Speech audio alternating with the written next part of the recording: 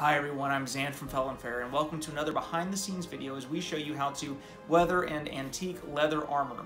Now, what we're going to be doing today is we're going to be showing you how to take an off-the-shelf piece of leather armor and just beat it up, make it look battle damaged, so that whenever you go to whether you're working on a film, you have a cosplay, you're going to a LARP event, you can have gear that looks like it's been used and didn't just come off the shelf from somewhere. So today we have a piece, this is actually an Epic Armory piece of leather armor. The link will be in the description. We're also going to have a link of the tools and materials we use in the description, so take a look at those and we'll jump right in. Now, the principle with any sort of weathering and battle damage is we're going to want to add dirt and grime to the low places where dirt and grime would be caught in normal wear, and then we're going to want to add battle damage to the raised portions, because that's where what would receive the blows and sword cuts and that sort of stuff. So what we're going to do is we're actually going to start off with some fine grit sandpaper. This is 180 grit sandpaper, and we're actually just going to go into some of these lower areas and just kind of use that sandpaper to knock off a little bit of the finish, just so that our weathering and stuff will actually kind of absorb into the leather a little better. So that's what we're going to do first.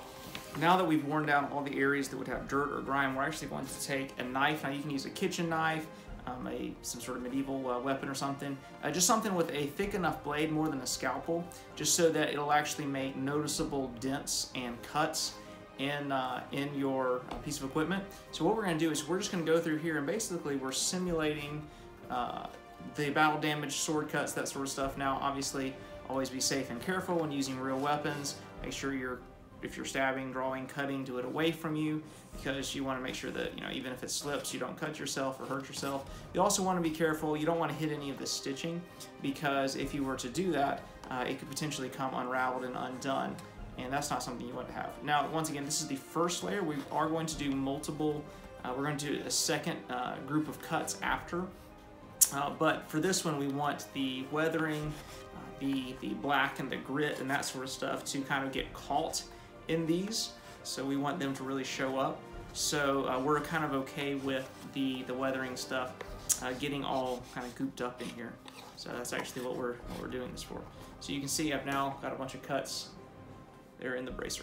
All right, for this next section, I'm going to be wearing latex gloves, because after years of showing up to social events with brown stained hands, that was kind of awkward having to explain why my hands were all mottled colors, but this leather stain will stain your skin, so I recommend wearing gloves. But we're going to be using this, is called antiquing gel, and we're going to be using that next, and we're going to be applying it to the bracer. So I'll now take a soft brush with some slightly diluted antiquing gel on it, and I'm just going to start going along the anywhere where dirt and grime would collect, and just kind of applying it there. Once again, down here in our recess, add some depth there, some dimension. We'll also make sure we hit any of these scars and markings we made with our knife earlier, because we want it to collect down in there, so those will show up nicely. And then of course it would collect around these this lacing here, so obviously dirt and stuff wouldn't be removed from under those. So we'll just apply there, and then along other areas like this. Now, when you're done, you just take a clean paper towel, you can just kind of buff it, and that kind of smooths out it gets it from areas that would normally be cleared and it would brush off of. It also helps you have any of those really clear, distinct lines. You can see there's still some remaining here, still some down here, and that gives you the beginning of your darker layers. You can now see where we've got all the dark kind of collected in all those crevices. So we're going to go on to our next step of using some black paint just to add one more layer of depth in those final crevices. Now, while usually for antiquing and weathering we want to use a flat black, I'm going to actually be using a gloss black acrylic paint for this, because you want, with oily, greasy kind of dirt, you want there to be a kind of a shine to it, so that's why we're going to be using the gloss black instead of a flat black to add these final little details. So we'll just get a little bit of our black paint, and once again in the same place, just a little more judiciously, not quite as broadly, we're going to add in those those little weathering sections. Once again, we're just trying to increase the perceived depth of each piece of the armor.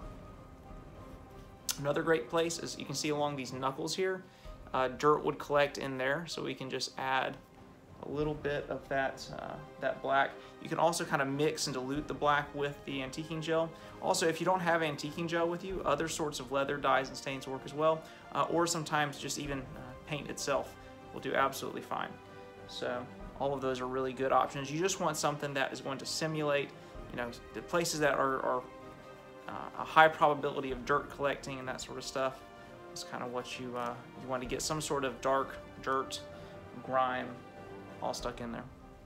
Here you can see the contrast between what the weathered piece looks like and what the unweathered piece. You can see how much lighter the right one is. You can also see how we've got the dark and the crevices. Here you can see the difference in the knuckles. So in addition to weathering, I'm actually going to do one slight modification to this as well. I'm going to cut a section right here because we want greater flexibility to move our hand. You can see you don't have a ton of flexibility here, and I like a lot of flexibility when I fight, so I'm actually going to just take this scalpel. I'm going to cut right through here.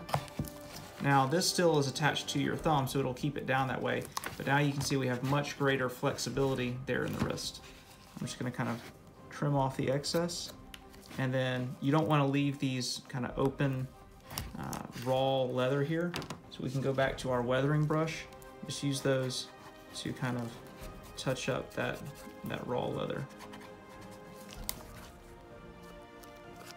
So now that we have finished our low lights on our bracer here, we're actually going to go in with some rough grit sandpaper. So this is 80 grit sandpaper, and we're going to go in and we're going to start doing some highlights. So what we're doing is we're adding scuff marks, kind of beating it up, because if any of you have ever, you know, run around, fought with this sort of stuff, you know how, you know, anytime you run up against something, it's going to knock off a little bit of the patina knockoff. You're just going to just mark up the leather just a little bit.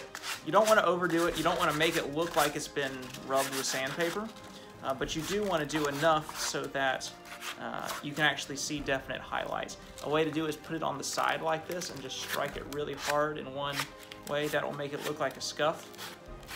You want to do edges, highlights, anywhere that would naturally be prone to scuffing, prone to any sort of abrasion.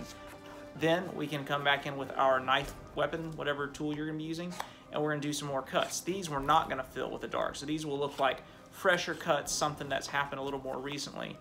And we're going to just add some dings and marks, once again, being careful not to hit the stitching because we don't want our thing to fall apart with this. Now, if you wanted to make a kind of broken and then repaired gauntlet look, you could do that. And what you would just need to do is you would need to cut the stitching with a knife and then go back in maybe with some slightly different colored thread and re-stitch it, which would actually add a nice and cool kind of repaired effect, because obviously when something broke, people wouldn't just throw it away. They would actually go back and fix it. They would have the skills, or they would find the person with the skills to be able to keep their equipment running. So now you can see all my highlights are complete, and we'll show you another side-by-side. Here is another side-by-side of the two pieces. Now you'll notice there's one section that doesn't have much weathering to show, and that's the black on the edge. So we're actually going to go in with a brush and some light colored paint and add some scuffs and marks there as well. So here we have some light colored paint on our brush, and we're just going to hit the black just a little bit. You can always just tone it down with your finger. You don't want it to be too bright. What we're doing here is we're just adding some kind of scratches and abrasions to the black so that it will have a little bit of definition as well. It won't just be a plain dark piece, it'll have a little bit of texture.